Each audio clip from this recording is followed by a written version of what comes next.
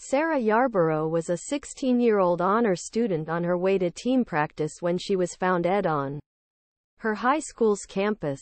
Investigators had DNA evidence and eyewitnesses, but it would take nearly 3 decades to identify Sarah's.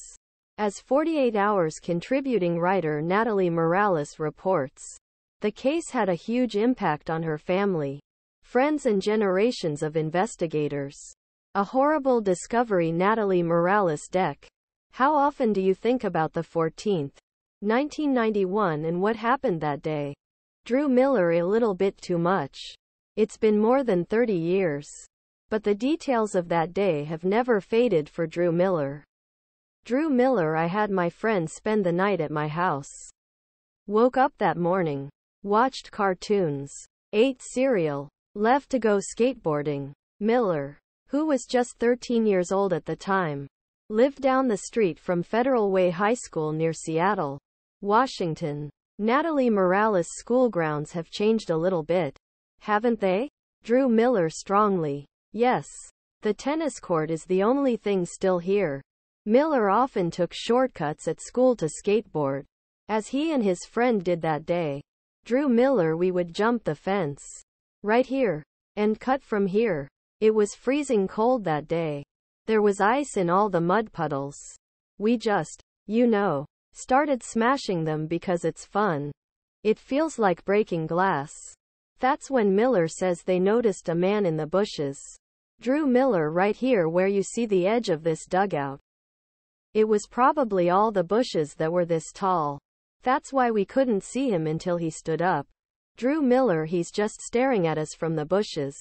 This was quite shocking. But then he emerged from the bushes.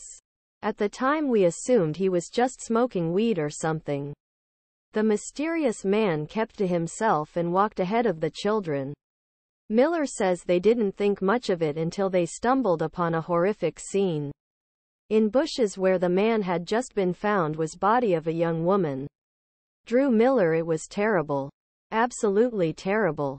The way it leaves your body. He openly fought for his life.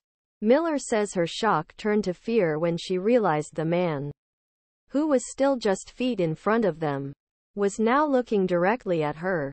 Natalie Morales. Does this still bother you? Drew Miller. Yes. It froze in my mind. Natalie Morales The Boogeyman. Drew Miller. Legitimate boogeyman. The boys raced to Miller's house and police were called to the scene. Scott Strathy. As we approached victim, we saw the name Sarah on one of items of clothing. She was partially dressed, and a pile of her clothes was lying on the grass nearby.